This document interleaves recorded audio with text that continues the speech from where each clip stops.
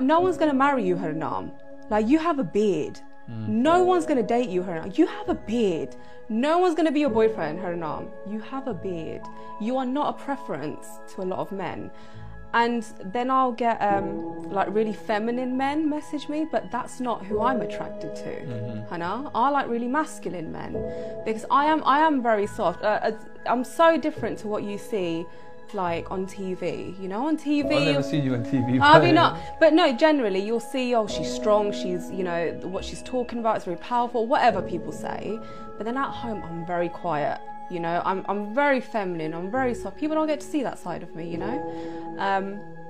But no, it has been difficult. Where I wanted to be married and have kids, I would never be a single mom. That's not what I've ever wanted. Yo, so we back in here for another... we in here for another edition of F-ya-Motha. Now, I feel this woman. I'm not even going front like I don't. She actually seems pretty.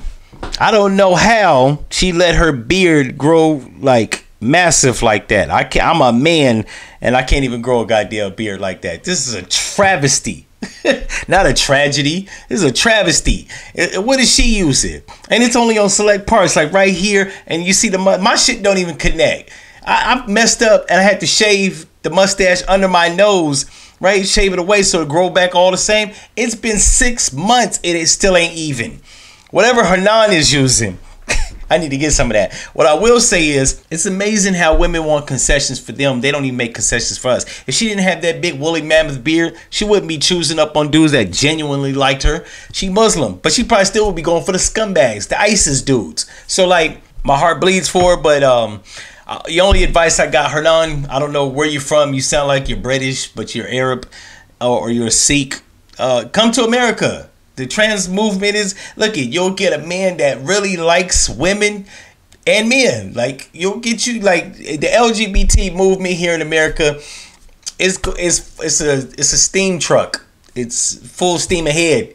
Putin hates us because of it. Now, I'm straight, and I don't want you, Hernan. Unless you got a big ass, I'll probably hit it from the back. I don't have to look at your face. What I will say is, like, come to America. Get your citizen paperwork up. Go get your passport if you ain't got one. Come over to America. I'm telling you. You go to LA. Doctor whoever is gonna shave that off your face, lift your face up. I don't know what is going on. Like, you got a hormonal imbalance. We got shit for that in America. You get some medication, all that'll go away. Ain't nothing that some Nair couldn't take down, right? You just in the wrong place. I don't know if she's in Afghanistan. I don't know if she's in part of the Middle East. I don't know where she's at. I don't know if she's in the UK. But come to America, you will not have a shortage of suitors. And it'll be dudes that you like. Because we got weird people here. Men that like women that look like men. So that's the only advice I got. Other than that, stop crying. Because over in those countries, they don't want men. I mean, they probably take them, but after hours, right? After dark. Everybody living a lie over there.